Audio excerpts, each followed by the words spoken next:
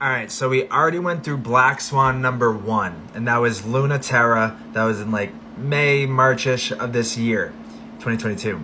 Then we just went through Black Swan number 2, which was the FTX fallout. And there's a looming Black Swan number 3, and I'm gonna let you know what I believe that it could be.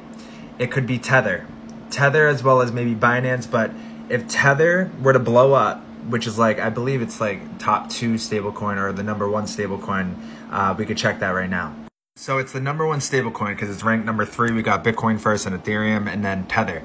I'm going to show you how you can potentially profit immensely if Tether were to explode and erupt. So let's go through what I'm thinking. This is definitely not recommended to do if you're a beginner or you're just entering the space. It's definitely very risky, so I want to throw that out there. But it could be a potential opportunity to hedge against any market destruction that were to kind of be a result of a Tether blow up. So on Femex.com, they just launched 4 USDT margined contracts. So if Tether were to depeg, right? Let's say Tether goes to 50 cents, which would be unreal because like it's a dollar stablecoin. It should be at $1. Tether went to 50 cents. That means the XRP USDT contract would be at a double. It'd be at like over 70 cents against USDT.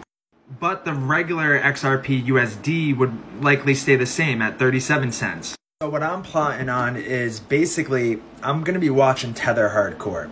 Because if we start to see Tether depeg and it starts to go to 95 cents, 90 cents, 85 cents, the USDT contract on Femex is likely going to rise.